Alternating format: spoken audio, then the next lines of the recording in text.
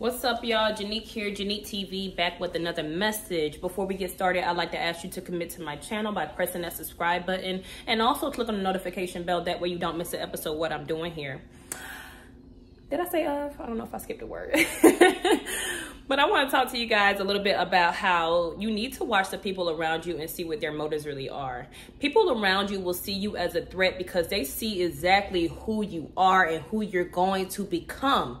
Right? And they don't want you to have more than them. So they're going to do whatever they can in their power to take what they see away from you, to take the blessing away from you, to stop you from reaching your highest potential. They'll do it all. So you have to check the people's motives around you, right? I want to go ahead and go to a scripture. I'm in 1 Samuel chapter 18, verse 6 through 9.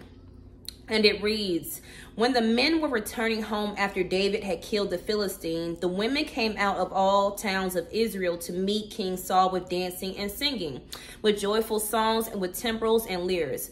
As they danced, they sang, 'Saul has slain his thousands and David his tens of thousands.' Saul was very angry. This refrain displeased him greatly. 'They have credited David with tens of thousands,' he thought, 'but me only thousands. What more can he get but the kingdom?' And from that time on, Saul kept a close eye on David." Okay, David did whatever for Saul. David was so loyal to Saul, and Saul got upset because people praised David for killing more people than he killed. You know, and he kept a close eye on him, or he made him his enemy. That's what that really means. He made him his enemy from that day moving forward, or his frenemy, because, you know, you don't really know when people have a problem with you until a situation arises for them to show their true colors, because those closest to you, it's like kind of like a battle that they're having inside of them, right? We don't really know the battle. I can't relate to the battle. You feel me? Let me put my Bible down.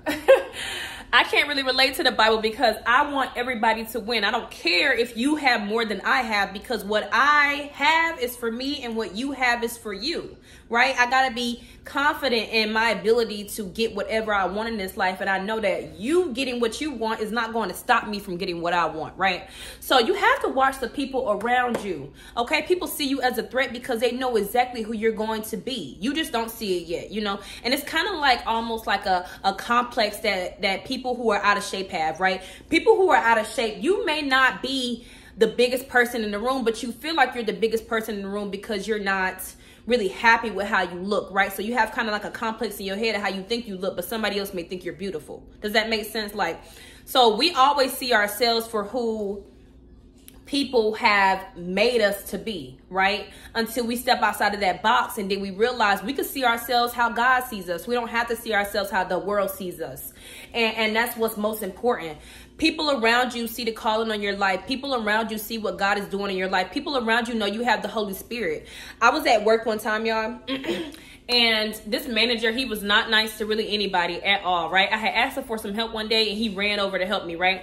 Afterwards, I was just talking to a few coworkers and they was like, "Yo, the manager ran over and helped you pretty fast today." I was like, "Did he really? I didn't really notice." They was like, "Yeah, he did. He never helps us." He's like, when I asked him for help, this guy was like, when I asked him for help, literally, like, he sends me like a message and tells me to ask my supervisor. He doesn't come over and help me, like, let alone, you know, engage in conversation with me or whatever. I said, that's interesting. I wonder what it is. He was like, "It's God."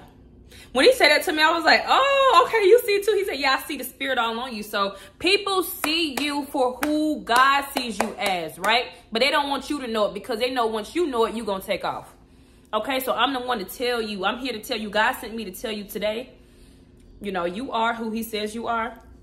And make no mistake, you are a threat, okay? Make no mistake, you are a threat to everybody who is not trying to see you go where you're going, okay? Make no mistake. And don't get caught out here slipping, okay? You got to be cognizant, okay? Make sure you are wise as a serpent but harmless as a dove. If I'm not mistaken, that is the scripture, okay?